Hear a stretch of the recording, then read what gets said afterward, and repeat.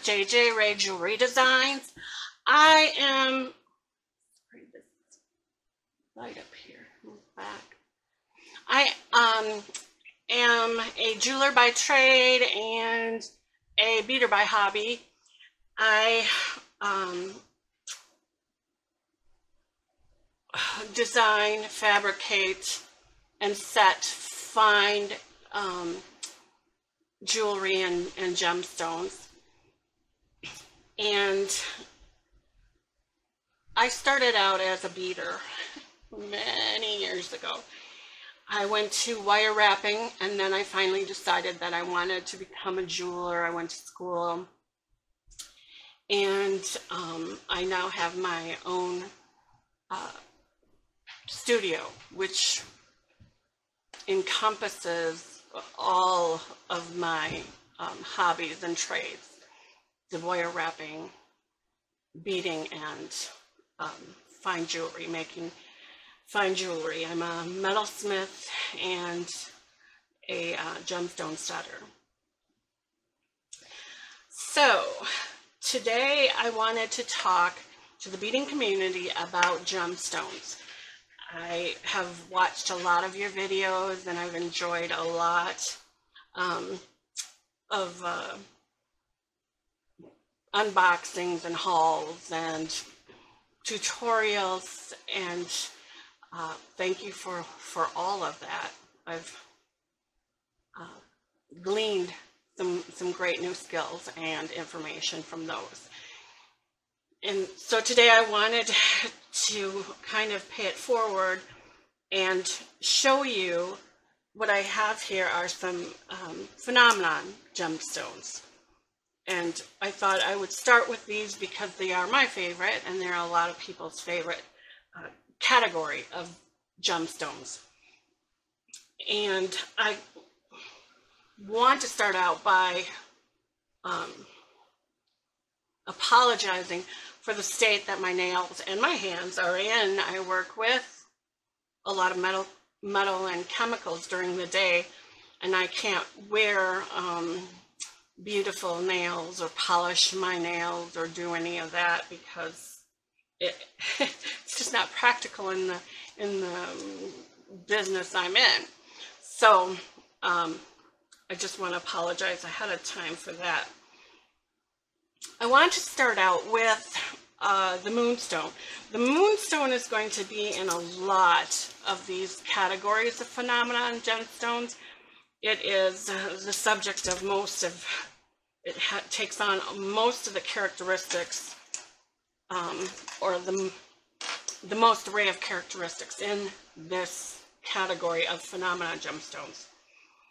The moonstone has, if you get a rainbow moonstone, it has this beautiful blue and rainbow color in it. The background is blue. You can see a rainbow over the top of that. I'm trying to turn it in a light so that you can see all of it, all of its glory. Now the moonstone has something that's called agilurescence.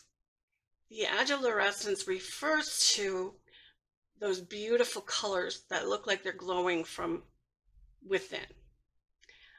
I don't know if you can see on that corner, it's a beautiful rainbow. Not coming through with the lighting I have now. Maybe a little bit there. See that? Yeah. So when you get a very good moonstone, you'll see that beautiful blue glow. You'll see a rainbow in there somewhere, should be. And what's happening is the light is hitting off of the layers in that stone and hitting off of the inclusions, the impurities within that stone, and it's refracting that light back at you. So it gives you the feeling that the stone is just glowing from within. When you purchase a moonstone, be sure that you are purchasing a rainbow moonstone, or you won't get that blue, you won't get the rainbow. It'll just be a regular white kind of, let me see if this is one, like a, oh no, that's a pretty one. It'll just be a kind of a white foggy stone with no color in it whatsoever. I'm sorry, all of mine are beautiful. Darn, just when you want to show a bad one. So that's called agilurescence, that kind of optical illusion that the stone has this glow coming from within. Look at, you can see the rainbow right here in that corner. It has a sheen, and that is that effect, especially with the rainbow moonstone. It's agilurescence as a sheen. And then we have, and this is another one that will be in a couple of different categories or subcategories of the phenomenon gemstones. This is the opal, and it has that sheen, that glow from within, and it's called the opalescence. So you have the agilurescence of the moonstone, and you have the opalescence of an opal.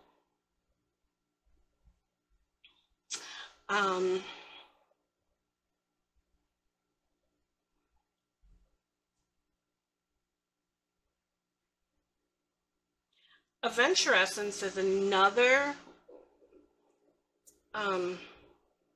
stone that has a subcategory, and this one has a schiller and sheen. The schiller is, well, the best way I can describe a schiller is by showing you the goldstone, which is a man-made stone, but it has a beautiful schiller. You see all that glittering, that beautiful glitter? That's a schiller. The sheen is the glow from within the stone. Sunstone is has aventurescence. It has that schiller or the sheen, that glow from within and all that glitter. I'm trying to make it glitter for you. It's a beautiful sunstone that I have here. There, maybe you can see some of it. But with the goldstone, the man-made stone, you can see it even more prominently under my studio lights. Andesine and labradorite also can have that aventurescence, that sheen, obsidian sheen.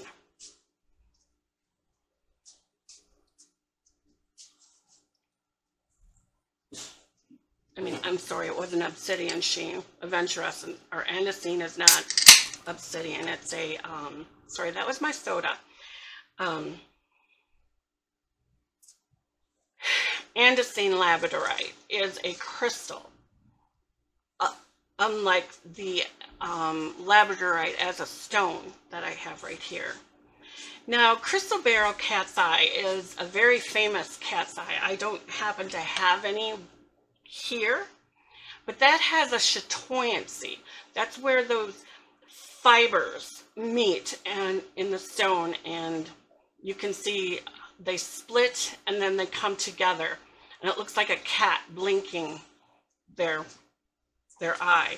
You can see that sometimes. It can occur in a quartz, apatite, beryl. The moonstone again can have a chatoyancy. And did I say tourmaline or apatite? I don't remember if I've said those. Now, a simple chatoyancy would be the tiger's eye. And you can see by turning it, and this is how you would do a crystal beryl cat's eye also. So you turn it from one side to the other. Let me try it this way. The lines, those fibers in the stone, seem to connect as one, and then when you turn it the other way, they open. And it'll wink again and open wink, and open. If you can see that happening, that is a simple chatoyancy. And we know tiger's eye to be a very chatoyant gemstone. It's a beautiful tiger's eye, isn't it? Now, that type of chatoyancy can be found in tiger's eye, pewtersite, seraphonite, and charoite, if you've ever seen charoite, or any of those. Pewtersite, I love pewtersite. Now, I have, and I'm hoping I can show it with some kind of light. Here I have a star sapphire. And of course I can't get that star to show very, very well. It has 6 points, and if you turn it back and forth, you can see how it moves. It seems to move. It's an optical illusion, of course. It seems to move around. If you've ever seen a star sapphire up close, I'm just not getting it on any of my studio lights to show you that beautiful star. That is called an asterism chatoyancy, and asterism is just another word for star, but it has its own group, the star sapphire, in order for it to enable it to be called an asterism chatoyancy. Boy, I can't get this light where I want it. Okay, and now I want to talk about iridescence. Iridescence is very comparable in a natural gemstone. It's very comparable to your AB in your Czech glass and your Swarovski crystal. If you're used to working with Swarovskis or Czech glass, you often come across the technique that they use to make those AB. Well, on a natural stone, there's no technique. It's all natural. It's the luster on a pearl. Very iridescent, very IR instead of AB. On a pearl specifically, the iridescence is called the orient. You can say this pearl has a very beautiful pink to blue orient on it.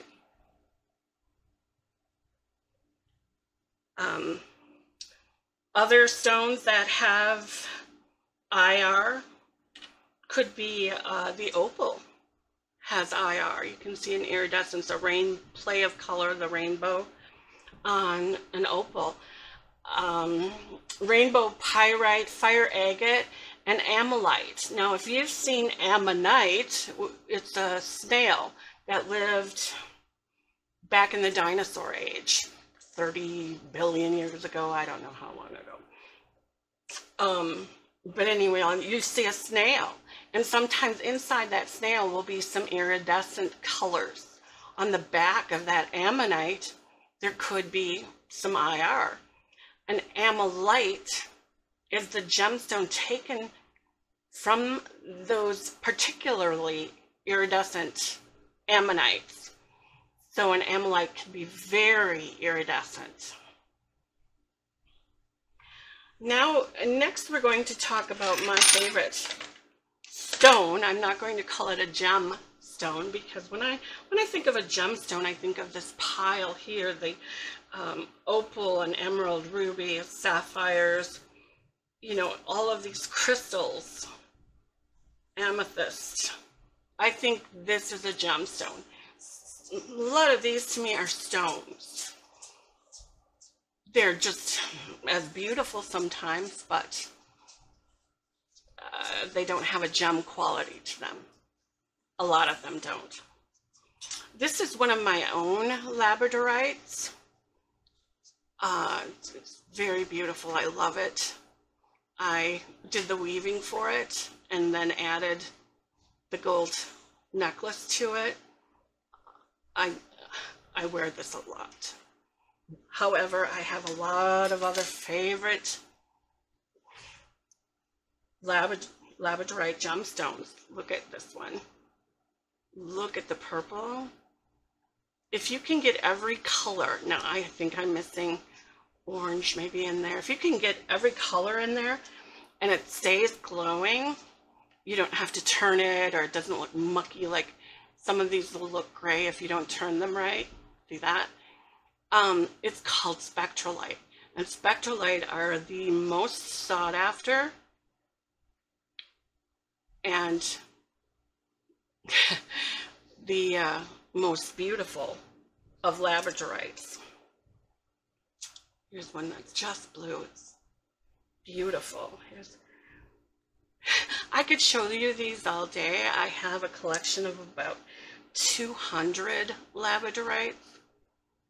So I'm a little bit of a labradorite geek. I'm a rock geek. What the heck? Look at that, like sunset. Now see how it looks gray and murky? But then when you put it in the right light, it gives you this flash, this personality. So a labradorite came from a Canadian island called Labrador, which was discovered by a gentleman named Labrador. And these labradorites, this labradorite, look at that. It's purple, and then it has that streak of blue through it. These stones have labradorescence, like the moonstone, which has agelorescence. The labradorite has labradorescence, and that's what you say when you're referring to these stones.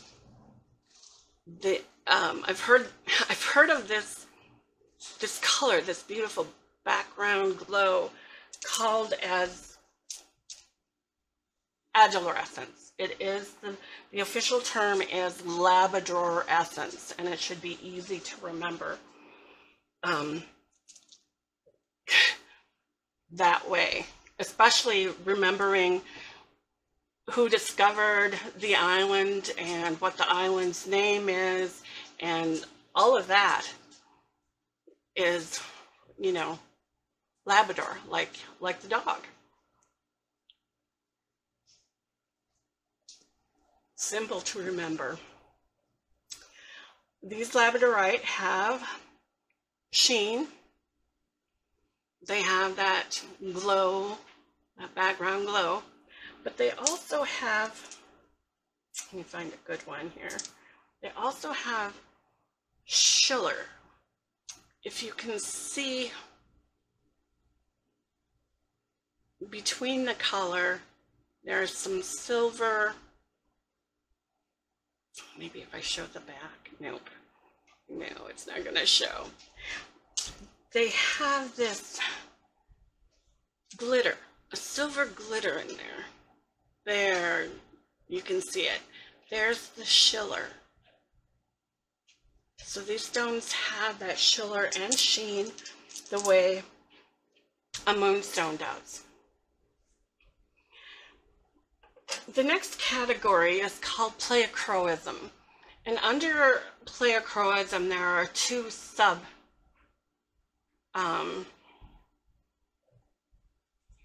categories: dichroism and trichroism. Dichroism is a term for two color, like a two-color play. Could be a kunzite.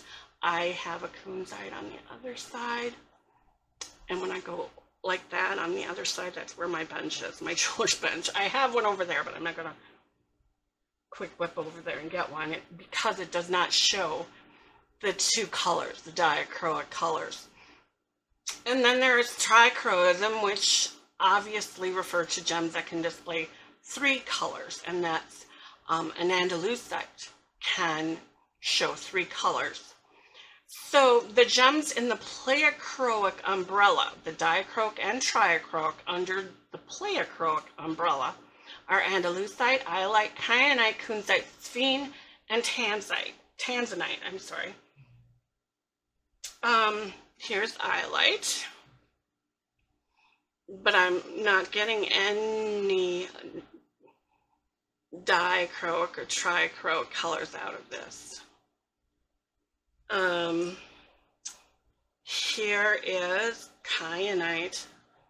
It's a beautiful stone, isn't it? It's one of my favorites crystals.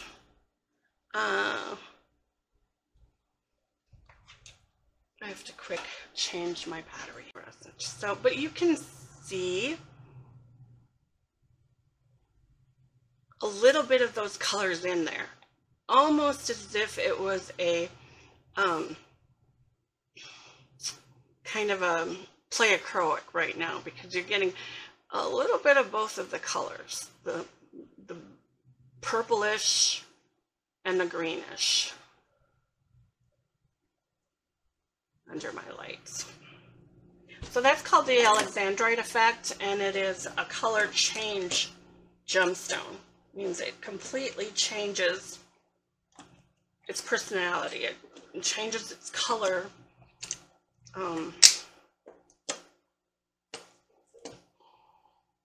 depending on what type of light you're in.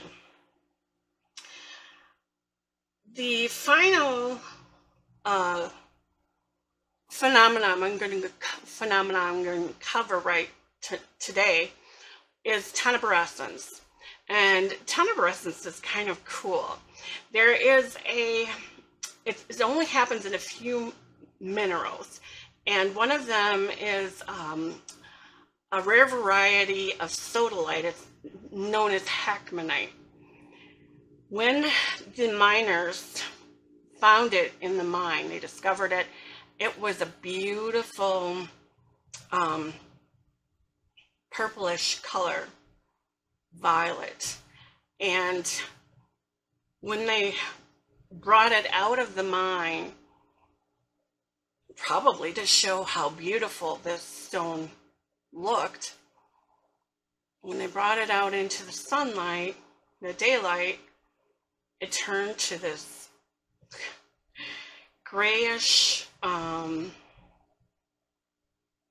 greenish white color, almost like the murky color if you were to look at this. It's almost like this murky color of a labradorite when you're not tilting it in the light the right way. I mean, look how beautiful this labradorite is now. But if you tilt it like this, it's like this murky gray. You can see the schiller right there.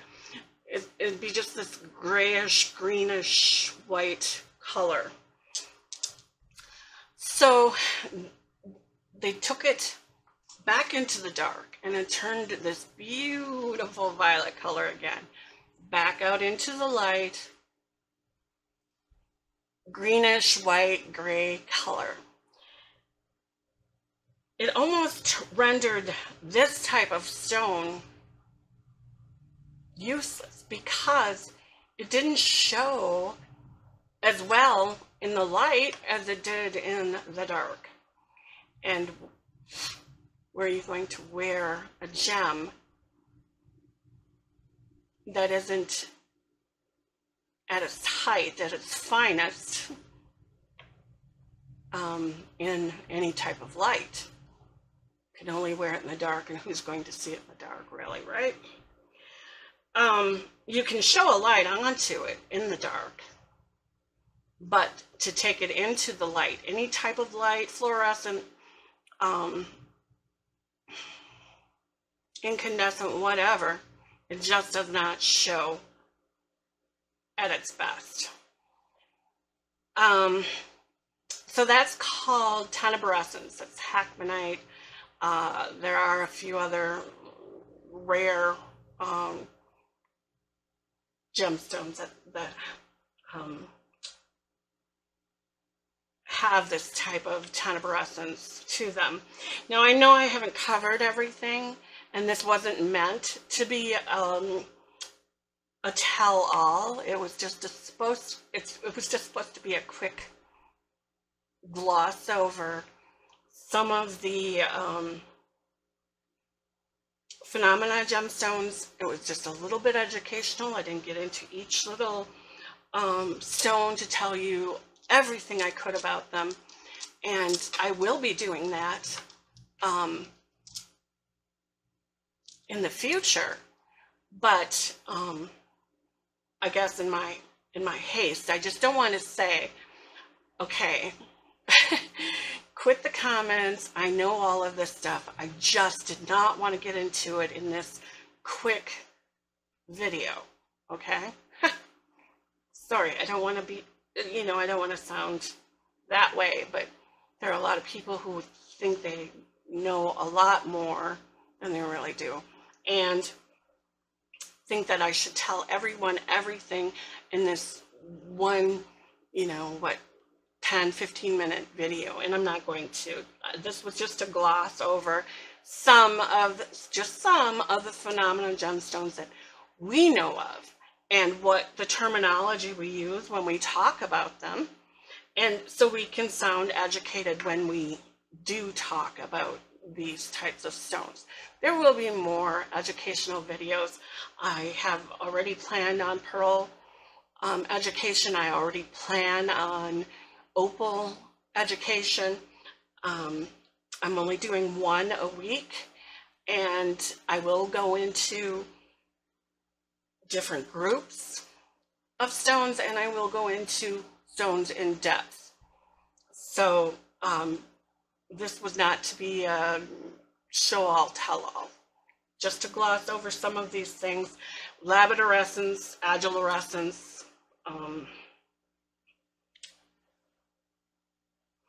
opalescence, all the essences we were going through. We're going through chatoyancies, asterism chatoyancies. So this was just to gloss over phenomenon gemstones, because it's one of my favorite categories, and I didn't hit everything about everything. It's just to give you a little bit of an education at little, you know, at different intervals, and talk a little bit more in depth later on. So I hope you enjoyed this. If you have any questions, please ask.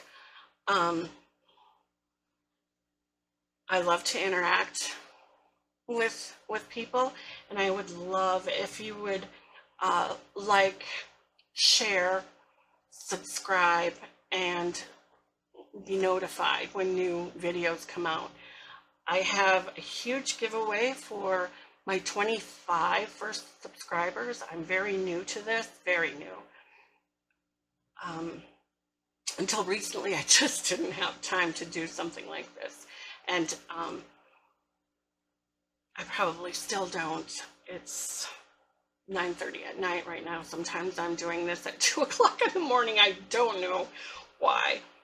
But I enjoy these things. I'm a nerd. If you're a nerd, or if you just even want to know a little bit about gemstones, I'm here for you. So with this giveaway, the more you share, the more you can win, because the person you share, if they win, then you're going to win something also. So if you share to 25 people, then you're definitely going to win one prize, at least. So as soon as we get to 25, we'll do that giveaway. And when we get to about 23, 24 subscribers, I'll show you how big and how much encompasses this giveaway. I subscribe to many boxes, many subscriber boxes, bead boxes, and I don't use check beads at all, check glass, that's what it's called. And that's what comes in a lot of this stuff. I'm not a bead weaver, and some of the beads that come in those boxes aren't enough to make anything significant anyway. So bead crate, I am a collector, and every month I get 2 boxes of the collector subscription of bead crate. So you're going to see doubles of a lot of stuff from bead crate in there in the giveaway. You're going to see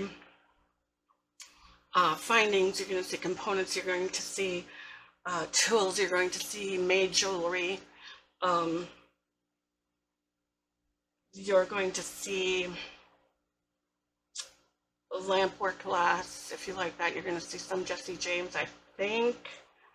I am a subscriber of that one also. Charms. So you're going to see a lot, and I'll show you everything when we get to about 23, 24 subscribers. I will bring it out and do a video. I probably won't discuss each single item, but you'll be able to see everything that this giveaway has. And it's a lot of stuff already, and I'll just add up as we get more subscribers. So I thank you for taking your time to watch this. I appreciate it very much when you subscribe and comment. That's important too, isn't it? And I will get back to you when you comment. Please, it's the weekend. If you could find just one random person to give a genuine smile to this weekend, it will do so much for that person, and you'll feel good too.